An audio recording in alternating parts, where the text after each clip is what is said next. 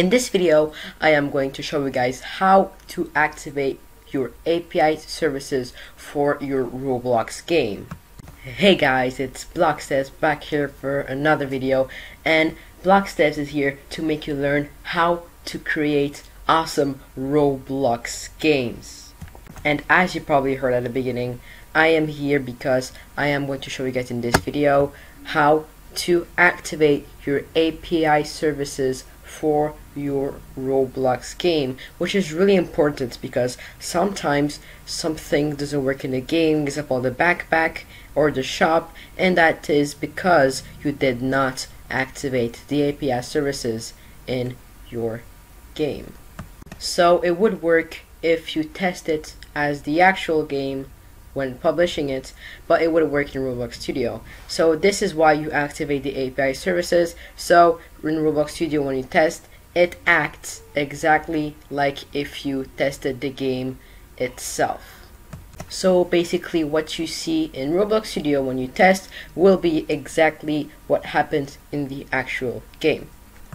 But before beginning, like and subscribe in the next 4 seconds or you will become like him.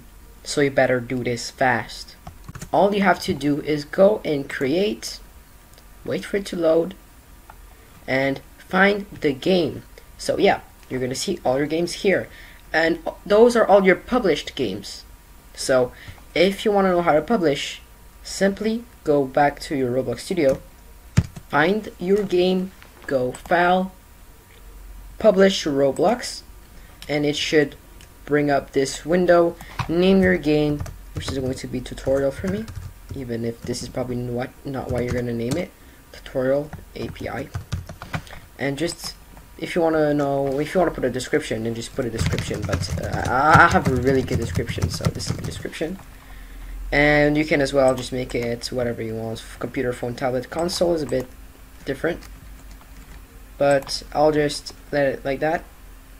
And as well who's the creator and the genres, you decide on all that. Don't do something like this because that's not going to be really good.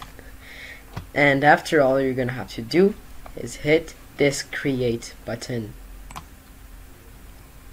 and you're gonna wait a little, and this is gonna say successfully publish. Okay, and it will be defaultly published as private, and you can change it right by just going back here and refresh this page. Wait a bit because you gotta wait, obviously. And you're gonna find your place here. As you can see, it says private. You're gonna go over here and you're going to configure the game, and you can change from private to public. And as well, this is how you enable your studio access to API services. And to do this, you simply go over and click here, and it will enable the studio API access. So it's as simple as that.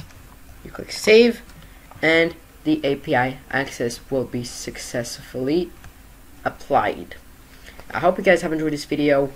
Make sure to drop a like and subscribe, or you know what would happen to you. And see ya for the next video.